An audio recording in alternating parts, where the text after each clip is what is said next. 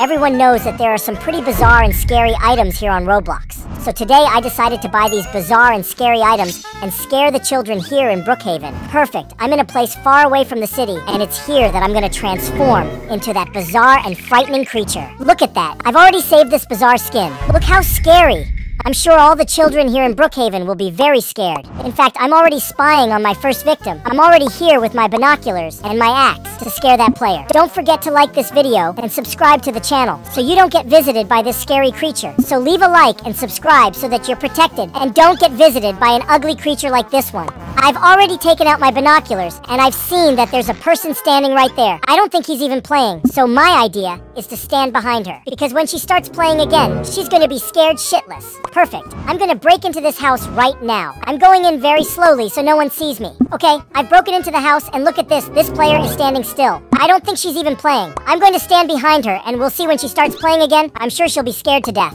Look at that. She's playing again. That's it. She's staring at me. She must be really scared right now. Oops. Wow. She just quit the game after she saw me. She must have been scared out of her wits. She must be really scared right now. Now I'm even feeling sick. Just imagine the fright this child got with this ugly creature inside her house. Look, there's a house right here that I'm going to break into and try to steal the safe. Oh, I can't believe it. He left the house locked. What do I do now? A few moments later. There. I've managed to break into this house. Now I just have to look for someone to scare. If I don't find anyone, I'll steal the safe. I'll find out if the owner of the house is going to come here. Here's the safe. I've already set the detonator. I just blow it up and get all the money. I want to wait and see if the owner of this house is going to come here, because he's just been told that his house has just been robbed. The owner of the house? He just got here? No, I don't believe it. I think she's gonna ban me from her house. Yes, it really is the owner of the house. He's even unlocked the door. The girl is running away from me. Whoa, she must have been really scared. Look at that. Hey, don't run away from me. Come here. I'll try to hold her. Will she take it? She's got a car? I stole her car. I'm gonna run away with her car. Just imagine, you're playing Brookhaven, and out of nowhere, there's a scary creature chasing you. She's running far away. I'm sure she got very scared. Ooh, she even removed her car. Hey, come back here, girl. I'll get my axe and keep going after her. Ah, I think these are her friends. Oops. Wow, everyone ran away from me. Look at that. Everyone was gathered here in the square, and now everyone has run away after seeing me. Everyone in this town is really scared of me. Look, I was just breaking into this house. There are 2 players inside this house. I'm going to find out if anyone says anything to me. Look, this girl talked to me. I'm scared of you. Everyone is very scared of my skin. It's really scary. Huh? Did she leave Brookhaven? Everyone who sees my skin just closes the game in fear. Everyone gets really scared when they see this skin. You really can't do that in Brookhaven. All the players get scared. This should be banned in Brookhaven. There's a player standing right here. I don't think she's even playing. Huh?